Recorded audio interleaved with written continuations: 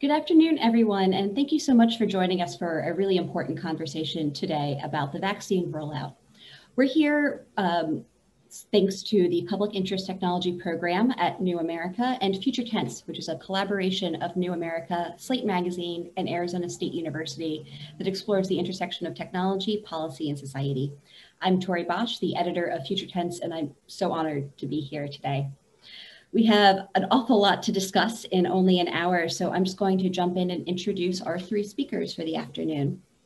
First, we have Dr. Helene Gayle, who has been president and CEO of the Chicago Community Trust since 2017. There, she focuses on closing the racial and ethnic wealth gap in Chicago.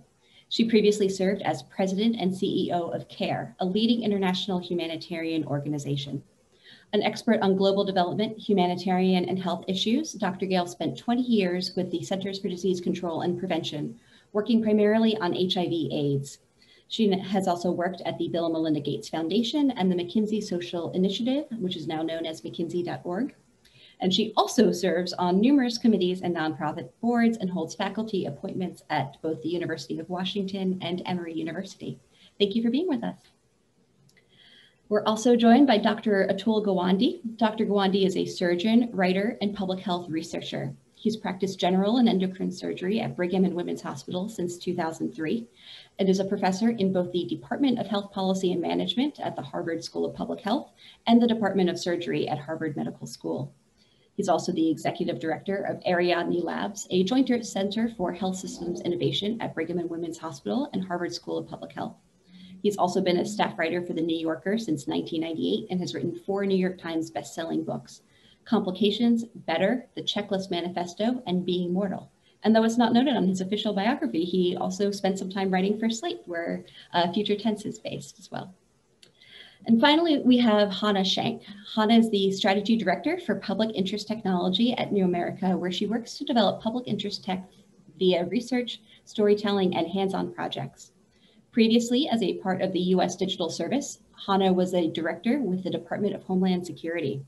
She is a frequent contributor to national publications and the author of 3 books.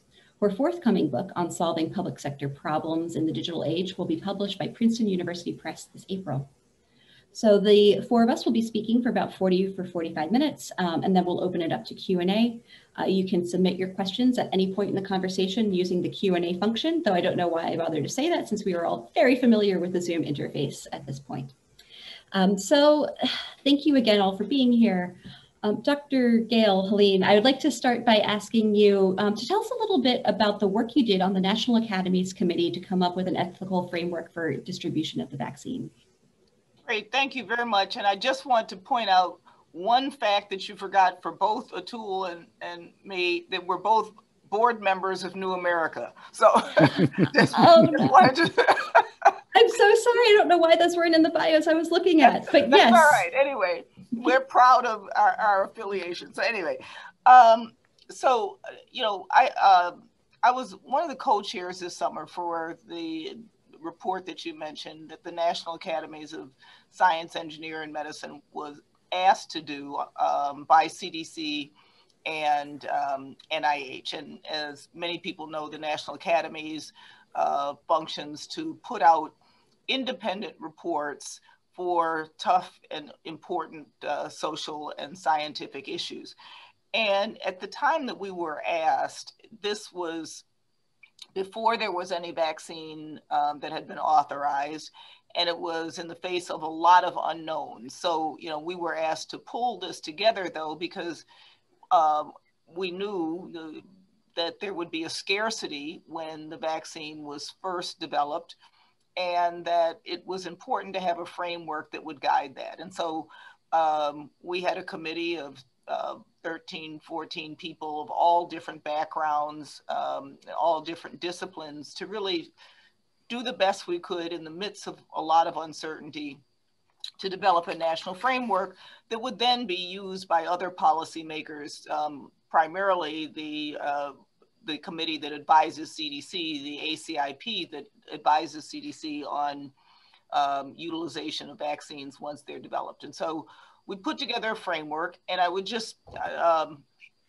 point out that, you know, for us, it was very important that this framework was grounded in some core values, and then developed a risk framework that really looked at the risk factors that were characteristic of this particular pandemic. Because as we know, every pandemic has its own kind of personality, and we wanted this to be very specific.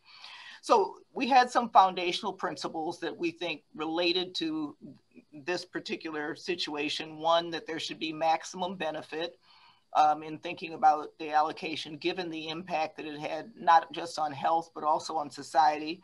That there should be equal concern, because we know that the populations that were most impacted often didn't have the social status in, think essential workers, your,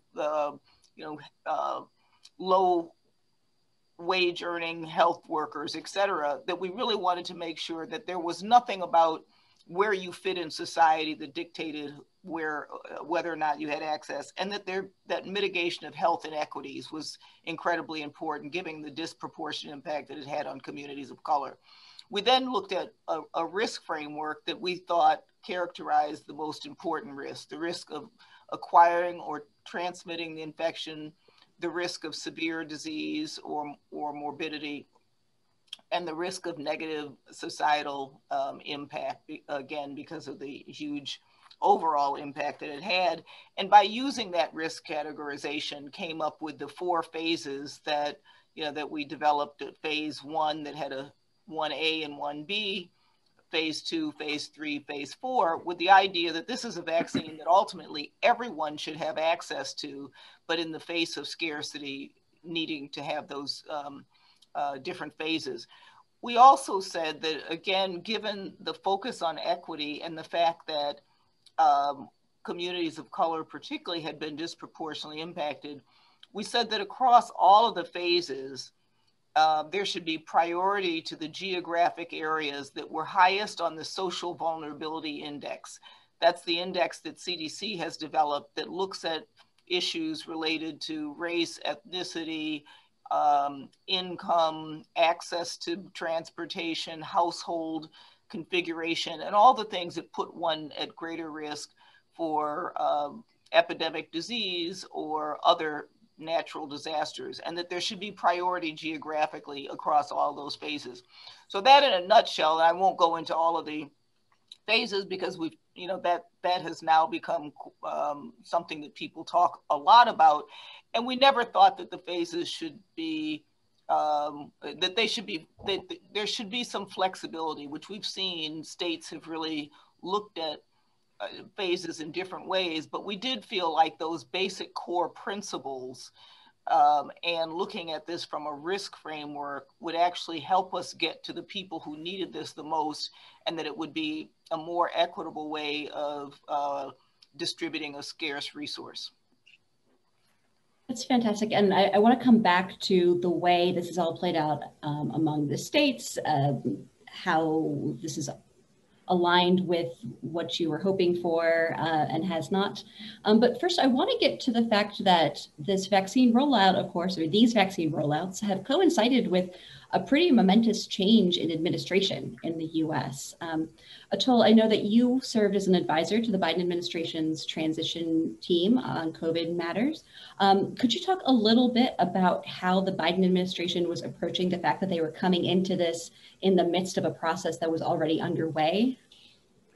Yeah, it was made complicated by a couple of things. One is clearly coming in at mid-course, which meant that making major changes, for example, there wasn't a lot of centralized software development the way that you would love to have seen, but now changing a pathway where everybody's on a different system is the way it is, right? And trying to upend all of that is difficult to do. Second was the lack of good information.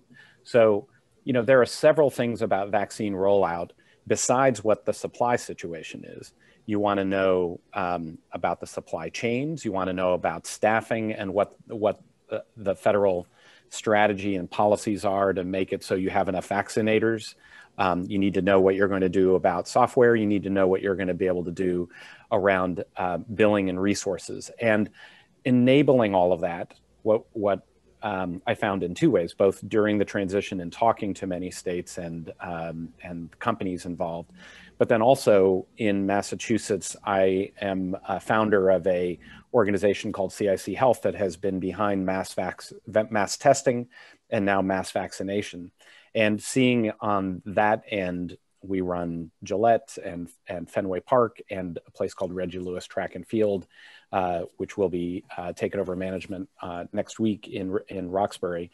Those problems of just all the nuts and bolts, they are a source of costs, a source of slowing things down, and that planning had not been in place. It should have been 4, 5, 6 months, and so suddenly you're compressing into, post Thanksgiving, trying to stand these things up in 3 weeks or 4 weeks, and that was clearly Herculean, and we're still just in the catch-up mode right now. Yeah, and was something I was actually wanting to ask you all about. There's certainly a lot of criticism about the rollout, and I think probably extremely justifiably. But a question I have is, to what extent are the problems a lack of poor planning, and to what extent are they just that this is all really, really hard? Yeah. Well, it is the poor planning. I agree with Helene. It's a combination of both. But I think that the thing you're getting at is we're now, about 8 weeks from that point where people really got things underway. And the vaccine rollout is now moving at significant speed. We have 1.7 million vaccines now per day. Would have loved to have seen us ready to do that in December. We lost a lot of ground. But now that means that we have around 40 million people who've been vaccinated as of today. We have popped into the top 5 big countries for our ability to roll it out. And that's despite a really broken, fragmented healthcare system where you've had to build a lot of new capabilities that weren't there before. Yeah, I would just add to that to say, I think clearly this would have been hard regardless. And, it would have been ideal to have more national planning, more systematic approach, more consistency across all states, less guesswork, all of the things that we know we went into this with. That said, this is hard. It's this is the most complicated public health endeavor any of us have faced in our generation and generations before that. And I think it does highlight the fact that, we still don't adequately resource our public health infrastructure, nor were we well prepared for an adult vaccination program. We do childhood vaccinations really, really well, but we just don't do adult vaccination. We know that flu vaccine rates are not as high as they need to be. And so I think, I hope that coming out of this, we will really take seriously the charge to fund our public health infrastructure and think about what does it take to have a functioning public health infrastructure that also serves adult vaccination, because this is not going to be the last time we're going to need it. And I'm curious, Helene, just following up on something so you talked about the development of the risk framework. So I live in New York City, where we are just plowing through phase 1, phase 2. We're now up to, as of yesterday, people with comorbidities. And as a citizen and also someone who understands what's happening on the inside of government, we haven't finished vaccinating people in the other risk categories. We've just moved on because not enough people can get to the vaccines anyway. So it seems like on the inside, they kind of thought, well, we'll just, open it up and see what happens. So I'm curious if, just sort of seeing how that's played out, if there is anything that you think the CDC should have done differently in providing the risk framework just around, and obviously I don't know what level of guidance the states got, but would love to know your thoughts on that. Yeah, I don't think it's as much the risk framework. We know that, throughout this, that people who have had greater access to internet, for instance, when you need to find a vaccine site or use the internet to be able to make appointments, have had, and all of the things, people who have greater access to health services to begin with, have had greater access to the vaccine. And I guess there's a balancing act between the speed and getting as many people vaccinated as possible versus making sure that we vaccinate the people who need it the most. Because, on one hand, we want as many people vaccinated as possible. On the other hand, from the standpoint of minimizing harm and also minimizing the risk of spread, you go where the disease is most prevalent. You go where the impact is greatest, and that's how you'll also have the greatest impact overall. But I think we're constantly balancing that because of the realities of the inequity that exists in our country, in our health systems, and we want to get people vaccinated. So I think we need to think about what will it take for people who come from low resource backgrounds or populations where there is vaccine hesitancy for a variety of different reasons. How are we making sure that we're putting the kind of effort into those areas so that we don't have a lopsided and we're rolling things out without thinking about the people who have borne the greatest burden of this and where the infection has taken the greatest hold. So I think it's a balancing act. I'll jump in a little bit on this one. What's interesting, there are, to me, has been how much the state rankings about how fast they're moving the vaccine have driven the conversation in every state. And so the desire to move fast and efficiently to get as many of the vaccines out has sort of been paramount. I can't totally criticize it because of the need to, this has been all about getting the people who are over 65 plus the people with 2 comorbidities who are the groups who are, at greatest risk of dying. Everybody was on board with Helene, your team identifying early on that healthcare workers, nursing homes, and then first responders should go in the first group. And then that we got to get to these high risk folks right away. The parsing out within them, should we do all the 75-year-olds before we get to the 65-year-olds? That's been quite variable. In Massachusetts, in contrast from New York, we had opened up to the 75-year-olds, found that you got to 200,000 out of the 430,000 in the state very quickly. And then where other places would have then gone to the 65-year-olds and the people with 2 comorbidities, the determination was, wait, we haven't got to the other 230,000. And so there's been a lot of effort to move to those groups 75. It's made people in the 65 to 74-year-old age group very angry about not having access. And it's required all the creativity that Helene's talked about to get to the folks who aren't coming out of their homes to take the vaccine, aren't signing up because it's online, because it's because they haven't gotten the message, because they don't have 3 kids who are able to stand by their computer all day and or make 100 phone calls to get in through to different places. The one creative thing that came out of it, which has also gotten a certain amount of fire, is the governor here said, if you bring in somebody who is over 75 and get them vaccinated, you will get vaccinated too. And that's led to people putting on Craigslist, I'll pay you $200 if you're over 75 and need your vaccine. And, I think it's incredibly creative because it's getting people with means to work to get the people without means in through the system. On the other hand, I totally believe we need to be moving fast to get to all of these groups. I'm curious, so we've seen that sort of creativity, as you say, in Massachusetts. Other states have tried other approaches to try to maximize vaccination. But I think we also see a lot of criticism about how much has been left up to the states. So, I'm curious whether you all think that a more centralized approach might have been better, or would that have ended up throttling the sort of creativity that we have seen at a state level? Yeah, I do think that we suffered from not having a more coordinated approach to this. And the role that the CDC plays and other national actors, is to give the overarching guidelines to the states. And, public health is a state function. And so states do have the responsibility to its citizens.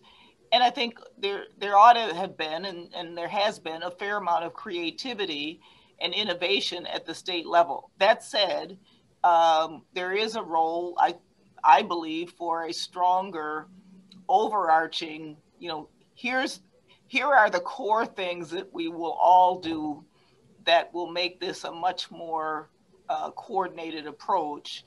And then within that, allow for individual state innovation that meets the need of a particular state or a particular locality. But I do think that, one of the things that we could have, and I wish we had more in the very beginning, was a much more national approach, and particularly when it came to vaccine allocation by states and, some of the just core infrastructure and capacity that is necessary to do this well. I wanted to ask Hannah, from your U.S. digital service experience, CDC built a centralized scheduling system. The states didn't want to go for it. It had lots of defects.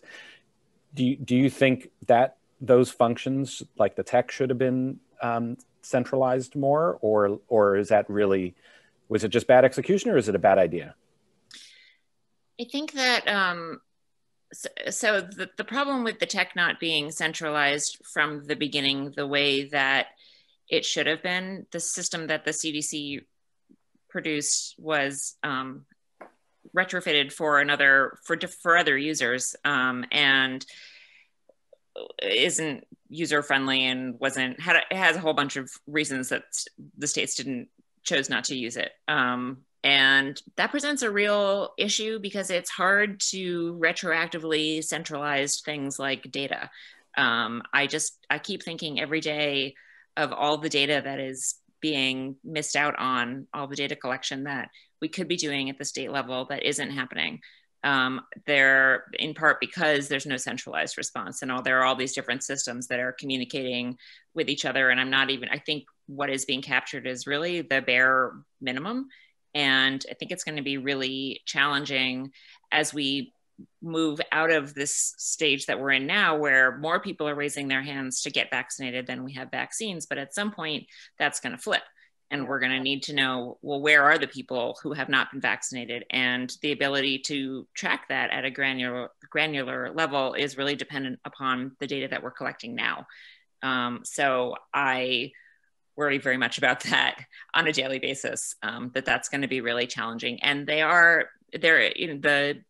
United States Digital Service is, I believe, stepping into this, and there's going to be more coordination at the federal level, but I think a lot about what we've already missed. Yeah. My sense on centralization is that I sort of have to break it down into different categories. I think resources needed to be centralized with, funding coming through, and that's starting to flow from the December package, but that was late to come. Out of $8 billion estimated to be required for vaccinators and getting to the large numbers we're trying to, only 300 million was mobilized in the month of December. So that was a big hurt. The second clear area is staffing. And the hospitals are already stretched. We see in our area, for example, in getting vaccinators, that you have to both get, we're going state by state, but it could have been a federal guideline that said, you don't need to have a nursing degree or a full paramedic training, a basic EMT or a pharmacy tech can vaccinate. And I'd argue that with appropriate supervision, we could be having lay people being able to vaccinate with the same training. It's about 3 to 5 hours that we provide to the EMTs, as long as you have the kind of supervisory team available. And FEMA now is starting to supply significant amount of staff and support, as well as standing up vaccination centers. And that's a really big deal, and would have loved to have seen that started, 3 months ago to 5 months ago. On the tech, I think that my sense has been that having clear, higher standards around one, data lake, which is what we have, and one set of expectations about what information is included. Having half the states not supplying information about race and gender is extremely difficult. You can track by zip code, but we can't track by education level to understand where the gaps are. Those kinds of, there's an opportunity to upgrade and set standards there. And I'm glad to hear that digital service is potentially tackling that. But I also think that having one system that has to enroll, take in the massive volume of people, nobody has been ready for this, and add in, be able to build the billing in. I think another centralized function is why we have to try to arrange for billing for every American from their insurer for $17 for a shot. You're going to spend $5, $6, $7 sending the bill. Just have every insurer allocate that, they're going to hand over the payment for this to a Medicare or a HRSA in HHS to deploy those resources according to who gets, where vaccinations are being done. I think that could have been centralized more as well.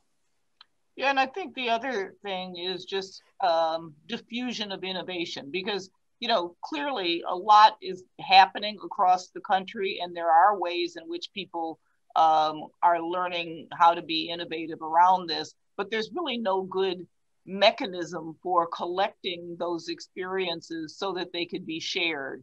And, I think a lot of innovation does happen at the local level, at the state level, but being able to then scale that up and share that is something that I think would be better to build into the system as well. So Hannah mentioned something that we're going to see at some point in the coming months, a time when we go from way more people wanting the vaccine than can get it to people who are more concerned about the vaccine and are less willing to get it. I'm curious, Helene, if you could talk a little bit about how you, in coming up with the framework, thought about the sort of justifiable distrust of the medical community among Black and other marginalized communities, and how you think we can best approach equipping people to make a decision that they feel comfortable with there. Yeah, thanks. And, I think we had 7 overarching recommendations, and I think 3 of them were around, in some way or the other, vaccine hesitancy. And one thing we recommended was that it would be good, again, thinking about the national level, to have a national campaign. There has not been anything that sets the general knowledge and information bar for the whole nation. And we should be having a national campaign that puts out the facts, talks about how these vaccines are developed, what the risks are, what the experience is, et cetera, so that everybody has access to just the core information.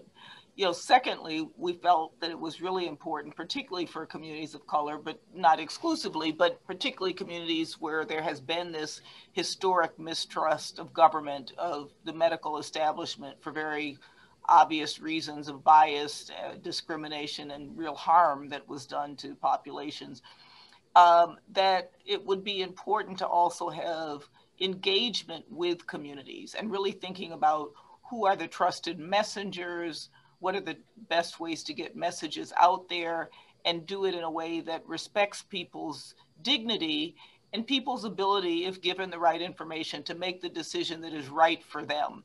We all feel like it is the best thing to do to take the vaccine, but people need to feel that themselves. They need to feel comfortable with it. They need to feel like this is something that makes sense for them and their families.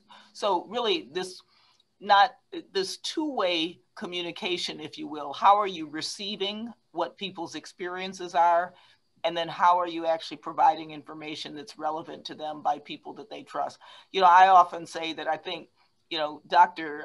Kizzmekia Corbett, who helped to create the vaccine, do a lot of the research on the Moderna vaccine at NIH, is probably one of the best spokespersons, because people seeing her particularly, African Americans, seeing this young woman who was part of creating this vaccine brings a sense of, okay, maybe I can trust this because there's somebody like me, there's somebody who I trust, somebody who I think, has my best interest at heart. And I think we need to do more than that. And I think, the third thing that we recommended was that there really need to be a database and a research about, again, best practices in the area of communication and behavior change, because, health professionals are not always the best communicators. We need to really figure out how do we use communication technology in a way that really delivers messages so that they will be heard. Would any of you support compulsory vaccination when we reach that point? I'll jump in. No. Yeah. It's very hard to, I mean, first of all, it's a emergency authorization, not a full approval. It is still technically experimental, and we're still having to gather information and data about what's happening now with 40 million vaccinated in the United States, plus many times that many around the world.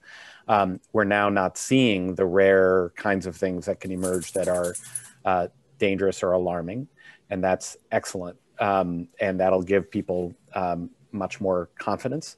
I think the powerful thing that we're seeing that it's related to Helene's point is that we have not had the advocacy campaign that goes out, and it's been stymied to some extent by the lack of supplies, and the Biden administration is held back on saying, hey, let's encourage people to go get a vaccination they can't get.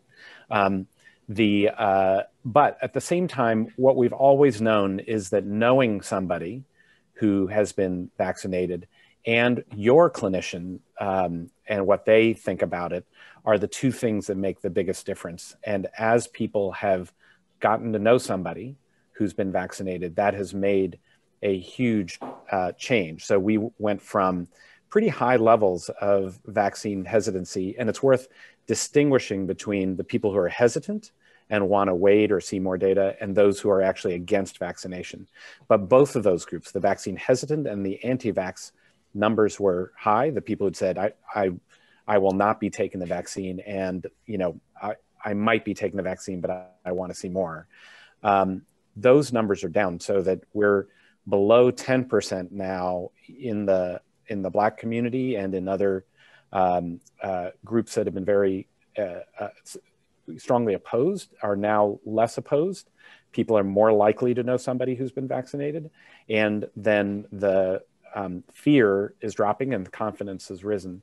That said, if you are reaching less people of color, they're less likely in those communities to know someone who's been vaccinated, and you start falling further behind, which is the situation we have been in. There's lots of interesting things to talk about if we want to get to it, about what does seem to be working to reach those populations. Yeah, just to say, I would totally agree. And I think it's more the carrot than the stick. I think that given right information, given the right messengers, done in a way that is appropriate, that respects people's autonomy and dignity, I think most people will want to take this vaccine. For those who have a reason that they don't, I think we should honor and respect people's ability, and also recognize that this, to Atul's point, that this is a moving train, where we saw huge hesitancy when there was no vaccine, when it was theoretical, and how that shifted once we had a vaccine that was so effective and efficacious that it really changed people's minds. And so I don't think a no necessarily means a never. And I think we should give people the respect to make up their minds when they make up their minds. And there isn't a medical intervention that is compulsory otherwise. And so I'm not sure this would be the one to start. I think there's enough time for people to make up their minds in the meantime. But there are some, like, you can't enroll your kids in public school if they don't have certain vaccines, for example. So, I mean, there are ways. You can actually get, you can get exemptions? I think here one of the challenges we'll have is around healthcare workers and whether we have more and more healthcare institutions that mandate flu vaccination so that they're not passing it on to their patients. Now, one of the things about the vaccine, we don't know that it reduces, stops transmission. So, at this point, it's only about whether you're protecting yourself from getting sick. We believe it will also knock down transmission, and we'll have much more data about that in the next month or two. And then the challenges will become, the nursing home worker, the ICU worker, and what those options are. But we have to weigh it on the other side. Like, WHO has not supported making polio vaccination mandatory despite the polio eradication effort, because we've all seen it backfire with conspiracy theories and other things that make people think, there's a lot of distrust, especially in the Islamic communities, about whether this is being used to sterilize young boys or other things like that in polio. And it's been far more effective to, use every method of persuasion except coercion in those kinds of efforts. Whether you have privileges like, being school attendance that has higher bar to withdraw from not doing it, or flying in airplanes or things like that, those will become contentious issues. And right now, I think it is absolutely critical that we bring everybody on board without making them feel that they're being forced to take a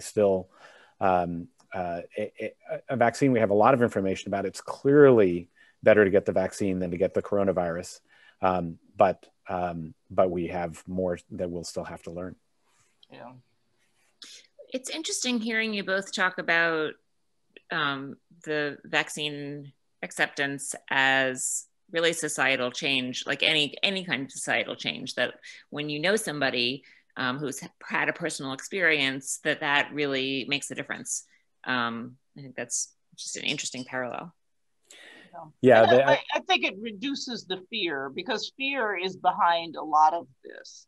And so I think it reduces the fear to see somebody, somebody like you, somebody who you trust, doing fine afterwards. And I think it reduces a lot of that. And, I think the combination between reducing fear and increasing information, a lot of the early hesitancy was really around things that were that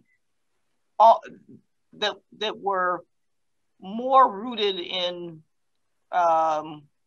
things that could be true. So, as an example, the fact that this was an mRNA vaccine, people made the link that there could be some genetic outcomes as a result of that. Well, that's not so far-fetched.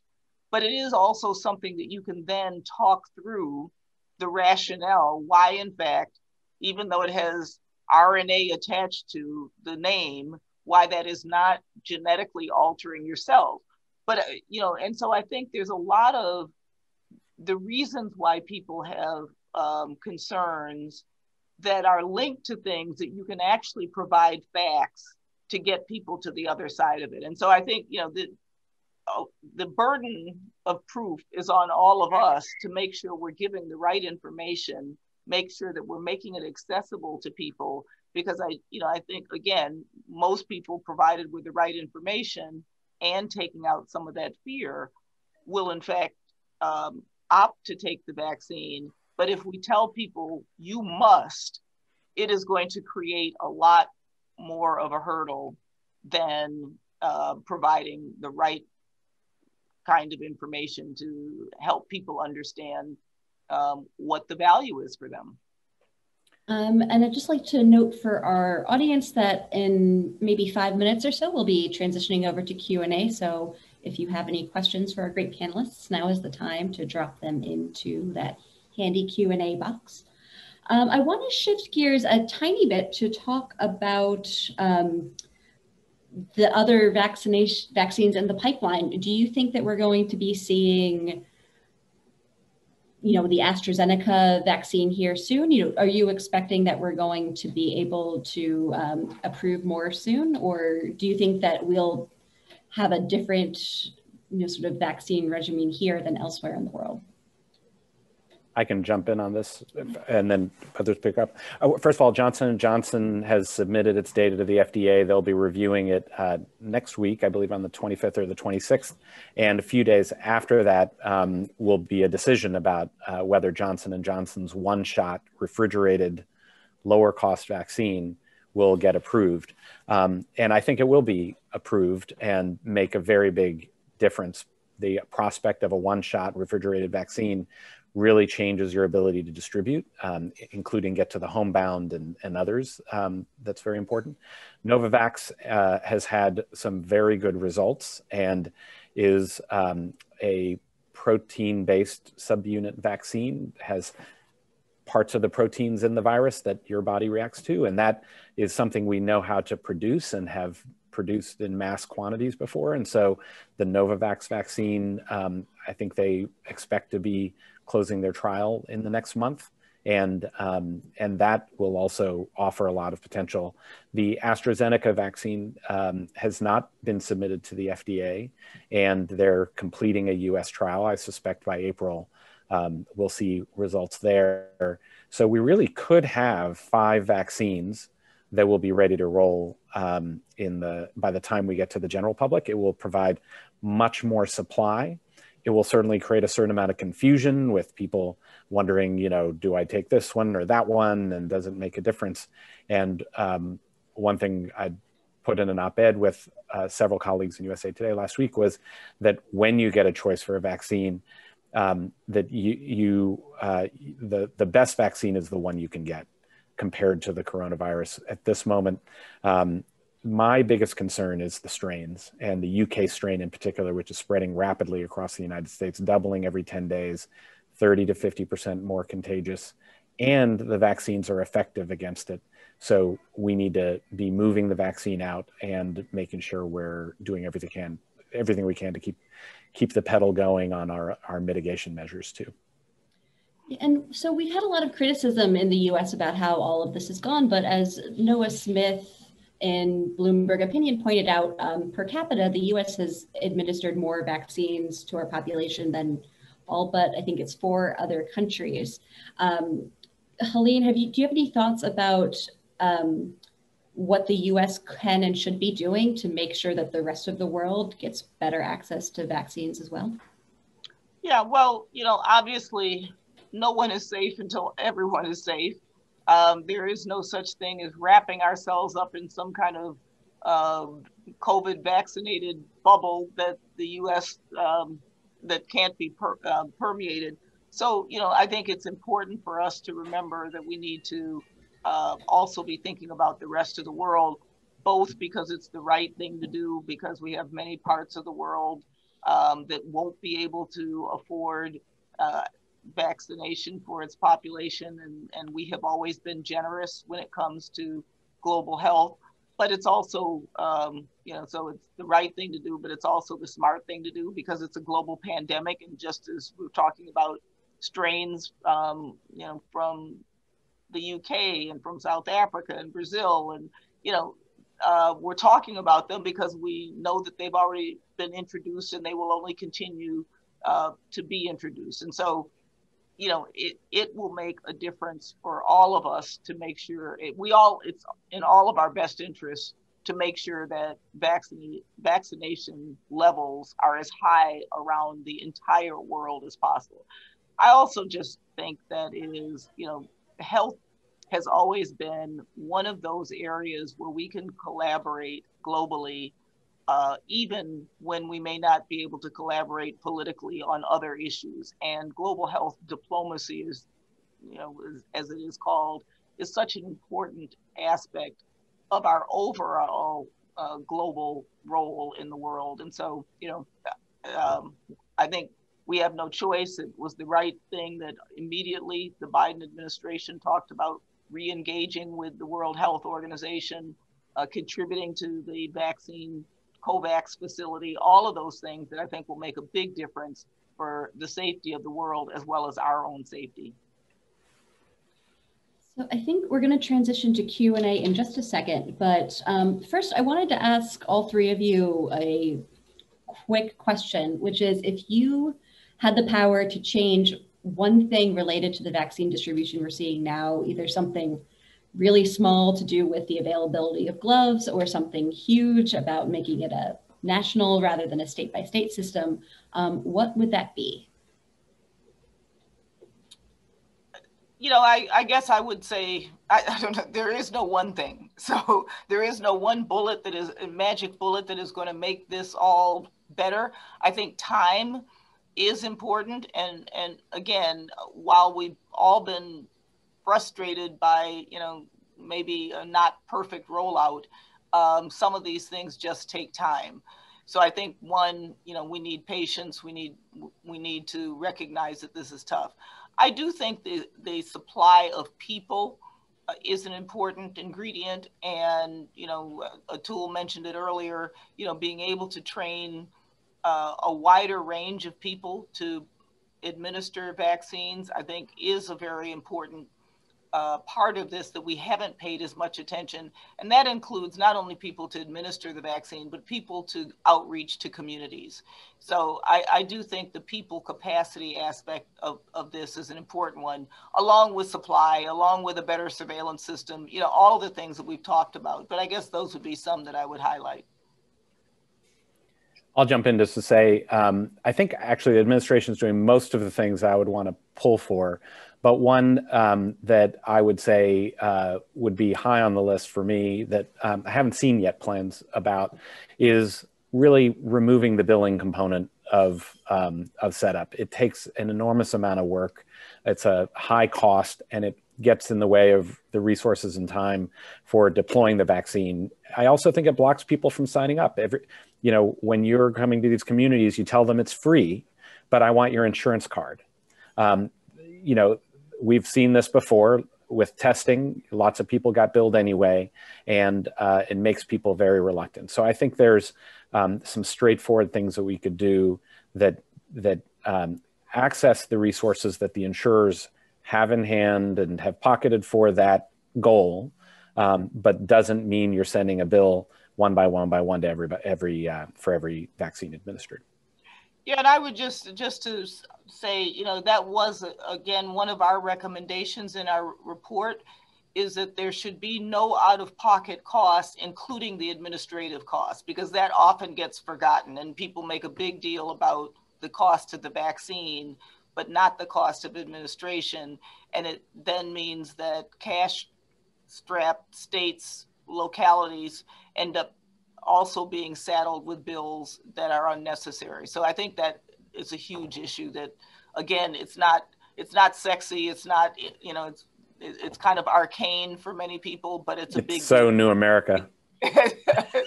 Yes.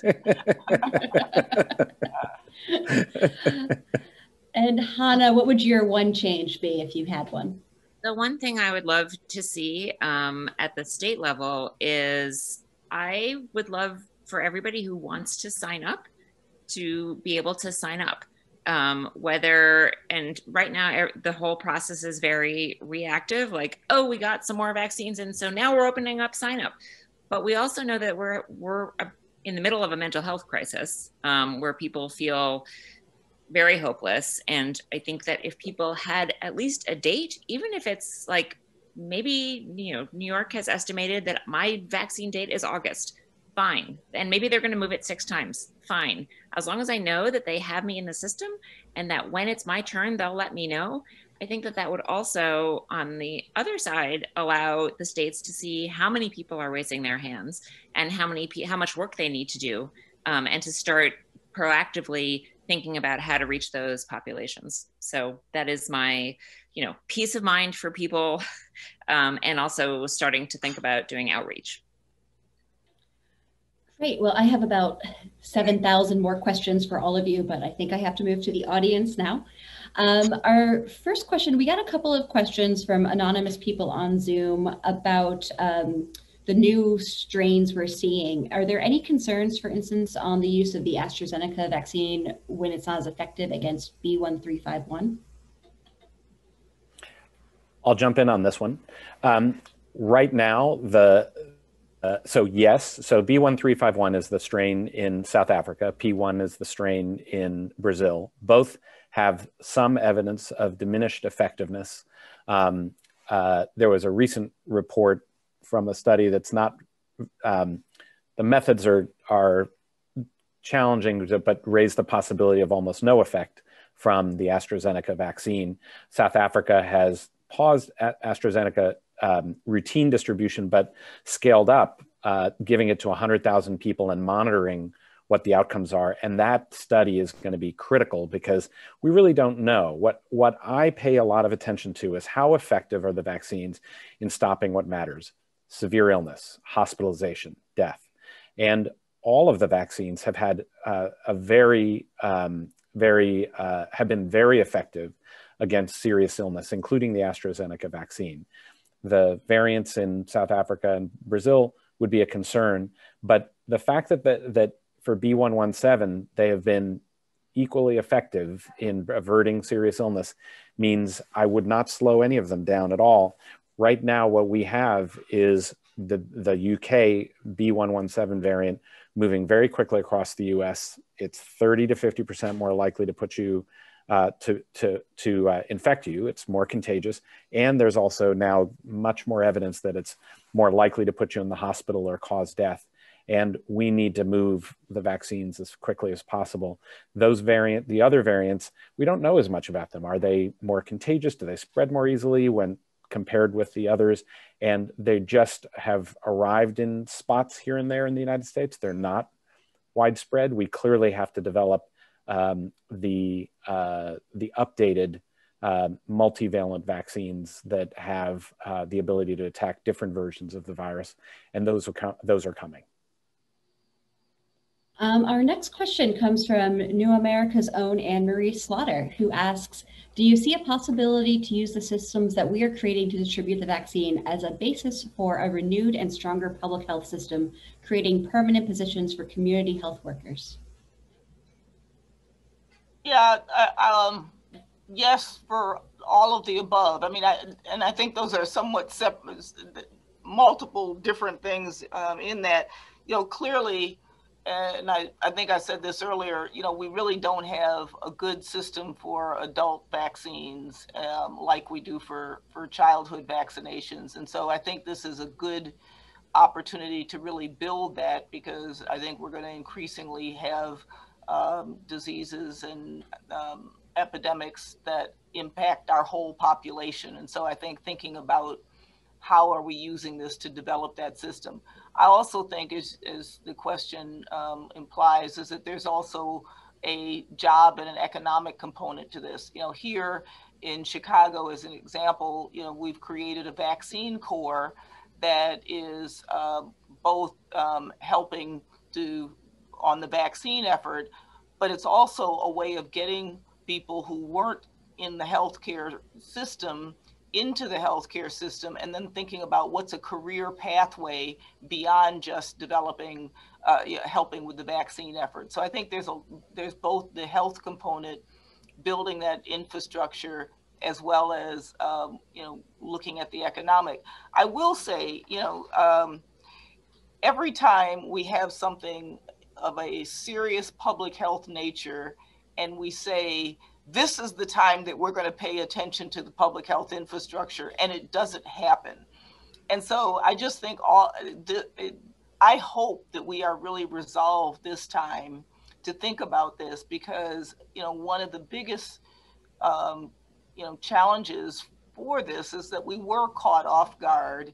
We had not invested in our public health infrastructure, and we would have been so much better off had we had strong surveillance systems, had we had strong testing capacity, had we had the kind of human resources and infrastructure that we need to mount a vigorous response. So, I am hopeful that maybe this time we have learned enough lessons, and it's been extensive enough that we will go ahead and make the investments in the public health infrastructure that we need.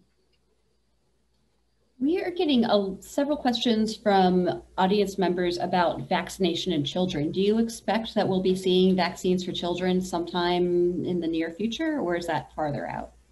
No, probably, and Atul, you probably have a good sense as well, probably within the next few months. And, what often with any medical intervention, it's first tried in adults and then gradually tried in younger and younger age people. And so with this vaccine, the trials did not include children, did not include the pediatric age. And there are now trials ongoing that will look at the next tranche down. So the 16 to 12, and then ultimately 12 to 6, so that we will have that information. And we don't have to do it all over again. It will really look at safety, look at how the immune response works in younger people, and then be able to authorize it for pediatric use. But that should be within the next few months that will have some of the data, because those trials are ongoing. Yeah, the earliest one is Pfizer, which will have their results for their 12 to 16 population not until summer, they reported a couple days ago. So that means maybe late summer you'd see it for over age 12. Oxford just started the first trial I'm aware of in 6-year-olds and up. So the 6 to 12 age group, and below 6 will follow after that. And the critical thing I would say that makes clear is we will not have the whole country vaccinated at the end of the year. We will only just barely be rolling out for the pediatric population. So vaccines are not going to be the only answer and the only part of our response. We're going to need good therapeutics and continue to develop good treatments. And we're going to have to continue to figure out how we maintain ventilation and do all the things we need to do in schools. And that means testing will continue to be a significant part of our world, and that and I'm worried because testing is way down. As people get vaccinated, they're sort of saying they're not coming in for testing at the rates they should be. So that's a concern. And continuing to wear masks and distance and all the other things. And I think it just makes another very important point is that as much as we know that vaccine is kind of the ultimate in preventing disease and hopefully also in preventing infection, that we don't let our guard down too early. I'm fully already vaccinated. Happening. Yeah, already happening, which is a big concern. It's hard to get these multi-layered communication right, but we've got to make sure people continue to also do the things that they were doing before vaccination. I think the really difficult thing, Helene, is going to be that we're going to have gotten to the adults and we'll see the hospitalizations, below flu levels, right? And once that happens, arguing that we don't take off the mask, arguing that we can't just be normal again and be in concerts and everything else, waiting for the kids, that's going to be a big debate. Yeah, it's going to be tough. Yeah, along those lines, somebody asks, we've been told we'll need to keep masking and socially distancing after we get vaccinated. I've not heard much about when we'll be able to return to a more normal life. Could you give us some guidance and hope on this? Would you schedule a vacation for sometime in 2021, or is that probably not realistic, I would add? I'm waiting until 2022, yeah. But, again, I think it is the world. We're not safe until everyone is safe. And I think Atul's comments about the fact that children won't be vaccinated. And, this is not going to be simple. I know everybody wishes that there was a straightforward, simple, read the tea leaves, read the crystal balls, and we can give you an exact answer. This is not an exact science. And we're going to, be ramping up some things as we ramp down other things. And we're going to have to accept the fact that we are going to be kind of multidimensional in the way that we're thinking about this, and know that we're going to have multiple phases of this going on at the same time. It's just not simple. Yeah, I'm going to bet, though, that I do not think we'll be able to eradicate the disease. And given that we won't be able to, if that's the case, if we can't eradicate it, then it's going to be something like an endemic flu that goes through the population and changes over time. And if the hospitalization and death rates are low, below flu for that, then we're going to have that challenging discussion that we did over, driving 65 miles an hour instead of 55 miles an hour. What is the tolerable level of hospitalization and death that we, is it 0 or is it somewhere north of there before we start returning to normal? And that's going to be, that's not just a public health question. That's a political question that we'll be working through.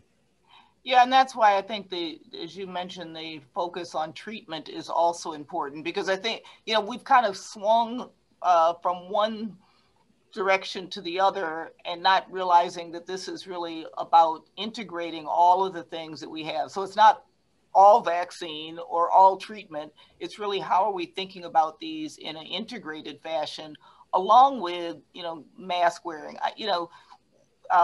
We know that mask wearing will help us with the flu, as an example.